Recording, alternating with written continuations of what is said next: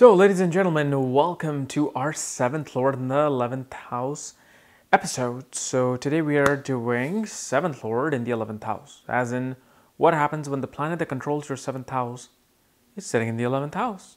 And as usual, if you do not know where your 7th Lord is placed and where your other Lord through houses are placed and all your horoscope details, for that, check out the links here and check out my full astrological report, including my books, Astrology, Conjunction, and Aspects at the Speed of Light.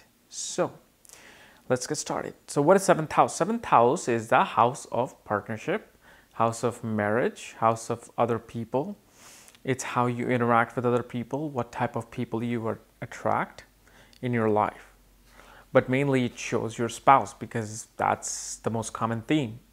You know, you may be working in service, not doing business as a business partnership, but you definitely are in a marriage partnership. Okay. Then what is 11th house? 11th house represents your hopes, wishes, goals, dreams. It is the house of networks, circle, friends, liquid gains of money. So an 11th house is actually one of the most important houses regarding wealth because it shows the incoming of gains, how your gains are coming, where your gains are coming from. Okay.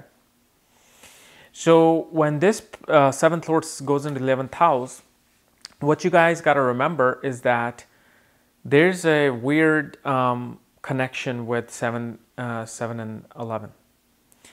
Because 7th and 11th house are both known as Kama houses. Because Kama houses are houses that fulfill your desires in this world.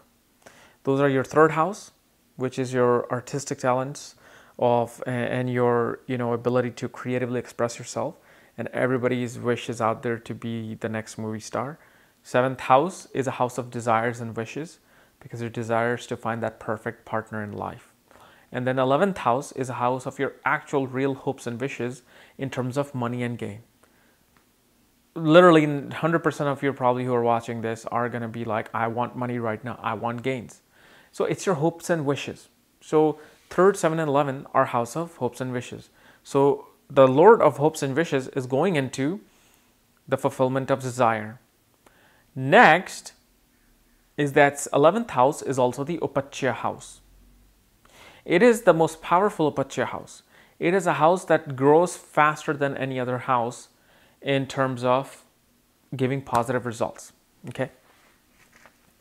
So when 7th Lord is going to the 11th house, what this shows is that your fulfillment of desires regarding money, regarding gains. So when 7th Lord goes into the 11th house, what this shows is that your wishes, your hopes, your dreams to have a perfect partner will actually come true. Your partner, your whoever your husband is, whoever your wife is, will help you fulfill your hopes and wishes. They will be there as your friendly counterpart to go into the adventures of, making all the hopes and wishes come true. Because remember, 11th house is a house of friends and network circle. It's a house of socializing. And so 7th Lord in the 11th house shows that the kind of spouse that you desire is, in a way, needs to be like your partner in crime.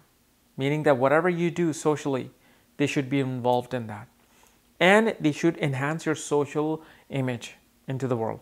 Like the 10th house, 11th house becomes gain of the 10th house. Gain of authority, gain of reputation. And social reputation is pretty much your reputation out in the world. So you actually get that desire filled with the person you marry, who will go out there and be very social, mingle with everybody, and kind of strengthen your image into society.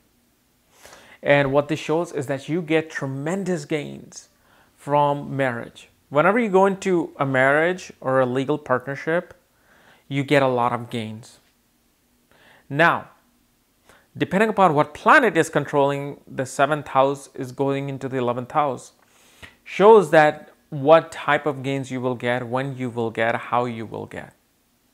But mainly what you have to remember is that these are 2 Kama houses that are being activated through each other. Especially the 7th house is being activated. Because 7th house is going into fulfillment of desires.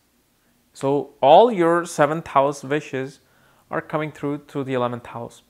What this also tells me is that you were introduced to your spouse through a network circle, meaning you were in a party and then suddenly you ran into your love of your life, or somebody introduced their friends as your future husband or wife. And so anytime you get into a relationship, they must have that, that best friend feel to it, that, oh my God, I can do anything with you. Okay. So let's get on with how different planet, differentiate these things. So let's say if Sun controls your 7th house, Sun goes into the 11th house. What this shows is that your spouse will be a very authoritative figure in terms of helping you make your connections, helping you bring your social image up into the world. They'll be connected to a lot of authoritative figures. They'll be connected to people in government. They'll be connected to people in executive positions. And they'll be connected to highly spiritual people as well. Why? Because Sun and the sign of Sagittarius are two sattvic signs and planets. And when they combine with each other, shows with age, your husband, your spouse will bring a lot of spiritual connections in your life. I don't think you can see my face right now. I might have to move because Mr. Sun is about to set right there. Boom. I'm burning. I guess I should continue on with my video instead of doing these shenanigans, right? All right, I know. Let's change it. All right, so how is this? It's in the corner. So let's say if Moon controls your 7th house, Moon goes into the 11th house. What this shows is that your spouse will be very determined to making sure that you get gains from other people. They have this real psychological effect and control over you. They know what your tolerate points are. They know your like acupuncture points are. They're able to kind of like psychologically manipulate the network circle to bring gains into the marriage. This could be legally, illegally, depending upon what they're doing. Because here, if Moon is in the first 4 or 5 degrees, it definitely shows that spouse will psychologically will try to gain over your network circle, will try to gain control of your gains and money. But if Moon has passed that maximum debilitation point between 6 degrees all the way to like 28, 29 degrees, then we're looking at a different scenario.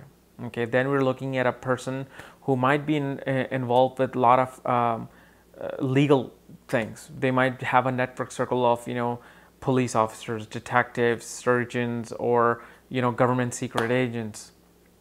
They might be involved in a lot of medical groups and medical organizations that deal with people's emergencies, society's emergencies. That could be a firefighter, policeman. Okay, but at the same time, you can attract a spouse who is intelligently very cunning, very smart, may be able to manipulate you and try to get gains out of it. Or somebody who might work in your favor and psychologically, control other people to make sure that the gains are coming in. So this is like a tit for tat situation where you have to see the degree of Moon, placement of Mars and Ketu. Because remember that this is like the crux of astrology, the sign of Scorpio. Let's say if Mercury controls your 7th house, goes into the 11th house, shows that you are going to get a social butterfly type of a spouse. Somebody who loves connecting with other people, somebody who loves interacting with other people, is very diplomatic with other people, is kind of like a business person who knows how to softly talk their way into making deals and connections. Kind of like Kevin Spacey from House of Cards. This is one series that I'm addicted to. It came out and I finished the entire series in one day. Like anytime my wife came in my office, I was watching House of Cards. If you haven't watched House of Cards, watch it from season 1. It is the most awesome series. And it goes at the pace you want it to go to. It doesn't slow down, doesn't go too fast. Perfect pace, perfect predictions that you can see out of this. And you kind of root for the bad guy, Kevin Spacey. It's just amazing. That's kind of a spouse that you will get with Moon or Mercury.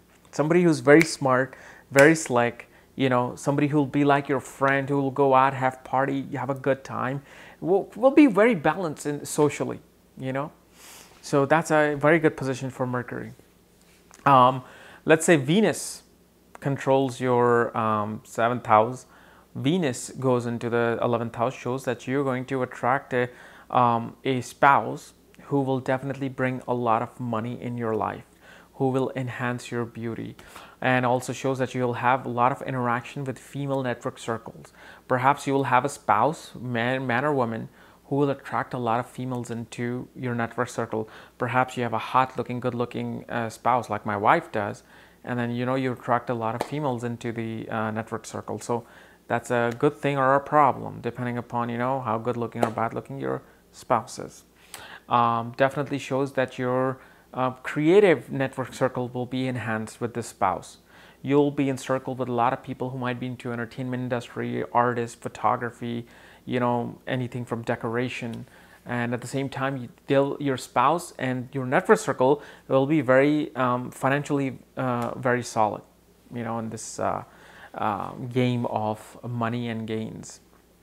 But definitely shows a beautiful romantic relationship and a very stable relationship. And there's just a lot of, entertainment, fine foods and dining happening with your spouse.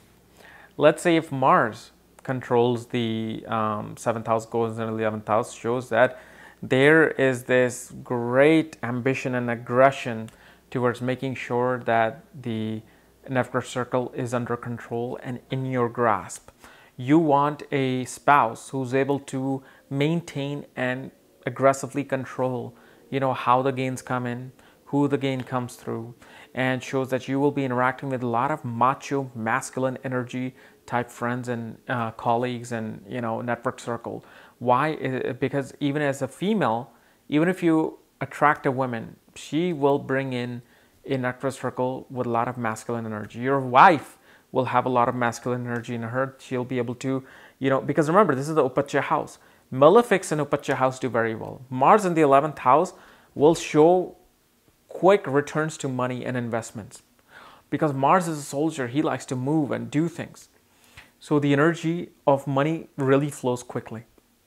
Like Mercury. Mercury is a fast-moving planet, so money comes and goes, comes and goes. But Mars too, money comes. The energy of money kind of like quickens. Okay, shows that through your spouse, you'll be able to gain a lot of real estate in this life. You will be able to gain a lot of government-owned real estate as well in this life. But definitely, as far as marriage is concerned, very good marriage. You will have a spouse who will be able to take control and take charge in marriage and make sure that the marriage stays put. Let's say if Jupiter controls your 7th house, and Jupiter goes into the 11th house, shows that your spouse is very good at finance, very good at money. They are very good at motivating a large crowd in terms of, how to make money, how to gain money. They're financially very savvy. They're either bankers, financial analysts. They might even be sports coaches. But they're the kind of person who walks into a party and kind of like becomes that advisor in a networked setting. They're like the advisor who just knows how to make sure what to do, when to do, how to do. And especially when it comes to money, your spouse is very intelligent, very much knows competitiveness, how to gain the money. But at the same time, we should not forget the significance of Jupiter, which is to enlighten us, which is to broaden our horizon regarding intelligence, spirituality, our internal spiritual self. So it shows that your spouse will be bringing in a lot of heads of, spiritual and religious organization in your life. And through that, your philosophical views it will enhance, your religious view will enhance, your spiritual views will enhance. Let's say if Saturn controls your 7th house, goes in the 11th house, shows tremendous amount of gains through the spouse. Liquid gains through the spouse, because Saturn does excellent in the 11th house, especially if it's in an earth or air sign. And although you may marry a spouse who might be either older than you in age or more mature than you, but at the same time, spouse will bring in a lot of stability into the marriage. The gain and fulfillment of desire will be of stability more than anything, because these are the people who require stability into their life whenever Saturn rules the 7th house. They want a spouse who can kind of secure their marriage, finance, family. And that's what the spouse does. And as the time grows, so does the wealth, so does the stability, so does the matureness in marriage. So very good placement. Now, anytime Malefic rules the 7th house and sits in Anupacha house, remember, it's always better to marry a little late than early, because Malefic really grow better with time, especially in late 20s. So it's better if you were to marry between the age of 28 and 35, whenever Mars, Sun, or Saturn control your 7th house. All right. So guys, this was my analysis of 7th Lord in the 11th house. If you're new to my channel, subscribe below. And again, if you want to know where your 7th Lord is placed and where your other planetary placements are, for that, check out the links here and check out my books, Astrology, Conjunction, and Aspects of the Speed of Light, including my numerology report. We'll see you tomorrow with our last episode of 7th Lord series. Bye-bye.